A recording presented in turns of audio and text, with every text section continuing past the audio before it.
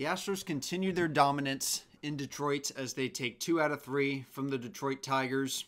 And they're looking pretty good so far. Honestly, I mean, I thought that after they dropped 2 out of 3 in the Bronx, they would pretty much go back to deja vu.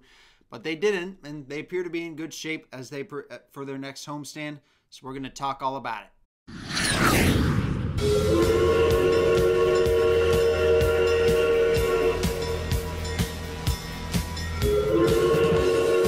Alrighty guys, so this might actually turn out to be a much longer video than what I would usually post for these, because we're actually going to be talking about 2 series in a single video.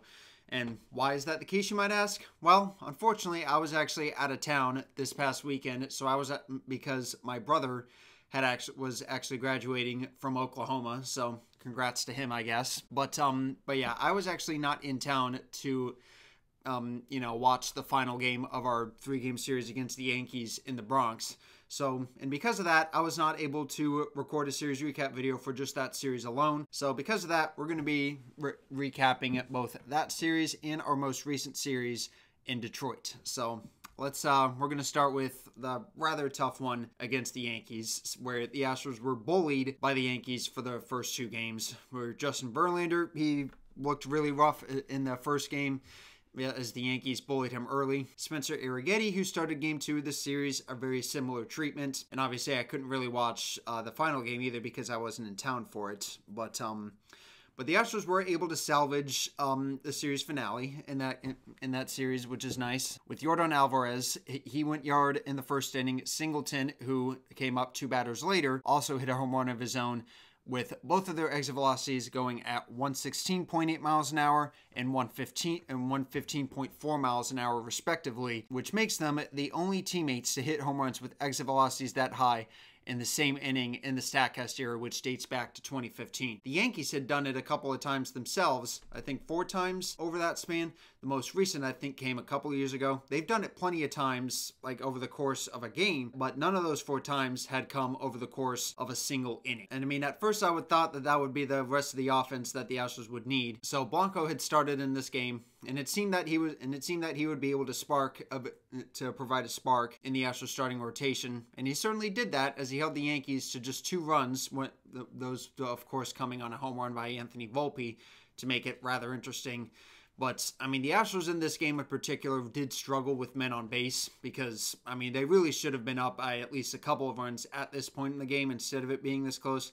And, I mean, it really was a close game because Pena's RBI single would end up looming huge because a little bit later, with Ryan Presley in the game, Aaron Judge hit a deep home run off of him to make it a 1-run game. Thankfully, though, Hader, despite the Yankees have the tying run in scoring position in the bottom of the 9th inning, he would get the final 3 outs to slam the door and deny the Yankees the season sweep of the Astros. So, unfortunately, the Astros will lose the season series to the Yankees for the 2nd year in a row.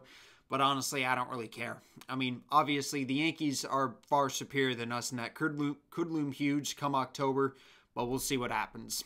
So, but anyway, let's go into this series against the Tigers. So Framber Valdez had started Game 1 in this series, and a 2-run double by Matt Vierling of the Tigers got the scoring started in this game.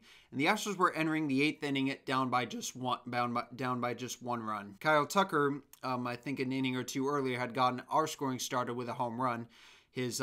Which I believe was his 12th at the time of this video, which is one of 2 home runs that he would hit in this series. And then the Astros would then go on to score 4 runs in the 8th inning to put the Astros ahead. And then Hader would come on in the bottom half of the 9th inning to get his 2nd save in as many games to give the Astros the series opening victory against the Tigers. Game 2 of the series, I didn't watch any of it because again, I was out of town. But in Game 2 of the series, the Tigers answered right back, as Javier, who was making his first start since coming off the injured list, showed some signs of rust as the Tigers would tag him, I believe, for 7 runs, and he didn't even make it out of the 2nd inning. But Hunter Brown, on the other hand, really carried the bullpen in this game as the Astros were able to milk him for, I believe, 5 innings, or I believe 5 shutout innings, I believe. So that was a sight for sore eyes for a guy who's had a very down season.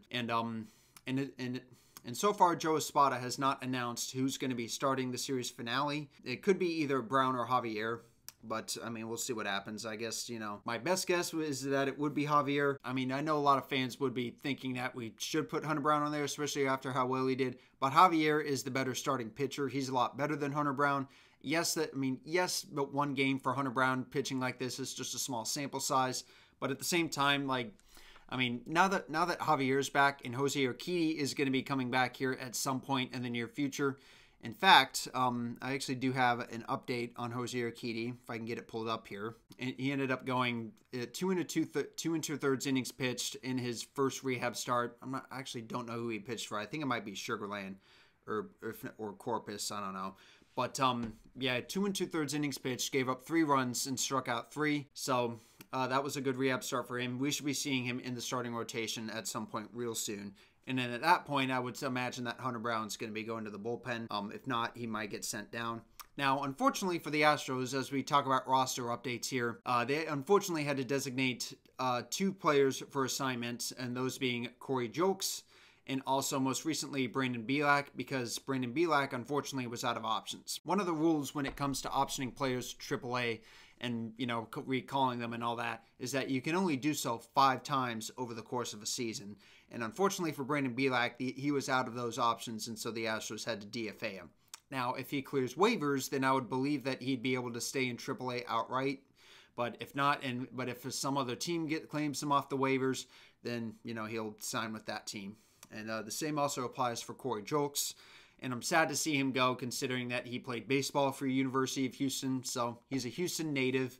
So, and again, I'm sad to see him go.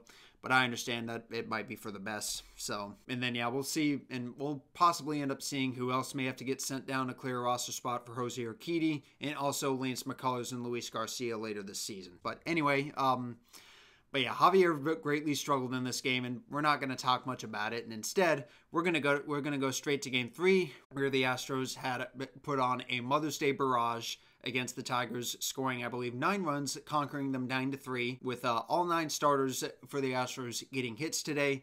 Dubon also got his first career 4-hit game. He had 16 3-hit games prior to this, but this was the first 4-hit game of his career. And he also had a chance to get a 5-hit game, which was actually something that Jose Altuve, who got the day off today, has not gotten in his career. And Jeremy Pena and George Springer had actually gotten 6-hit games prior to this. But he has not had a 5-hit game yet. So, but in addition to that, so I've taken notes on all this, but the Astros also set a new season high with 17 hits in this game, I think. And JV today, well, he was vintage JV, throwing 7 shutout innings with 8 Ks and generated 14 swings and misses on his fastball after he had gotten none in his start in the Bronx. Now, obviously, the Tigers lineup is certainly not like this. The Yankees lineup is certainly not like this. But there is no doubt that Justin Verlander looked a lot better today than he did in that start in the Bronx. And, that's a good thing. Like, the Astros expect JV to be putting up starts like this whenever he comes out on the mound. Now, obviously, is that realistic? Is he going to have bad starts at some point? Absolutely. And that's one thing that, unfortunately, even for a future Hall of Famer like him, that we're just going to have to embrace. He is going to have his struggles at one point or another, and his last start in the Bronx was the perfect example of that. So, and this game was a pitcher duel up through the 6th inning, I think, until Tucker got to the scoring started with a 2-run home run, which was his 13th home run of the season, which now leads the league. And which was cool to see. And then last but certainly not least, Jake Myers, he came off the bench and he got 3 RBIs to contribute for the Astros today. And then, like I said, all 9 starters for the Astros today each got base hits. I believe, Dubon had 4 hits. Jordan, I believe, had 2 hits. Those I think are some of the things that I know without pulling up the box score here. But and then Seth Martinez did get the final 6 outs, but not before he snapped the shutout in the bottom of the 9th inning and gave up 3 runs to the Tigers to, ensure that they wouldn't be shut out. But that's okay, because the Astros at the end of the day did take 2 out of 3 in this weekend series in Detroit, going 3-3 on this road trip, which it's not bad. Next up for the Astros, they will have an opportunity to gain some ground in the division as they prepare to host the Oakland Athletics for the first time this season. And I mean, I'm not sure if I'll be at any of those games, but the A's are looking pretty good. Like, they are definitely one of the surprise teams in baseball. Like, they are actually playing very good, and it's shocking to see that they're actually ahead of the Astros coming into play today. But you know, we'll see how. I mean, we'll see how challenging they seem to are for a team that we seemingly had beaten rather handily last season. Following that, we'll be hosting the Milwaukee Brewers for 3 games for a 7-game homestand. Or no, not a 7-game homestand. And then the following week, the Astros will be playing host to the LA Angels, who are the one team that's been behind us so far in the division. So this should be a pretty good homestand, a good opportunity for the Astros to gain some ground a little bit, finally start putting things together with the bulk end of our starting rotation with JV Frommer and Christian Javier all back and healthy. So, I mean, I would expect the Astros to take at least a series sweep in the mix. That would really be cool to see. But realistically, dude, my expectations should be that all 3 of these series need to be series wins. Even a series split, I'm not going to be proud of. Like, we need to be going into the mindset with winning every single series. I mean, I don't care if, I don't expect us to go on a super long win streak or anything like that. We've done it before. But at this point in the season, I don't really expect us to do that. But you know, I mean, the most I can ask for is just, you know, win every single series, you know, get closer to 500 and just, you know, look where you're at and then, you know, come June, you'll say like, hey, we're back in it. Anyway, that's going to do it for this video, guys. I'm sorry again that there was no video that last weekend since I was out of town for my brother's graduation. But nonetheless, hopefully you guys enjoyed this video. Subscribe if you aren't already, and I will see you guys in the next one. Go Astros.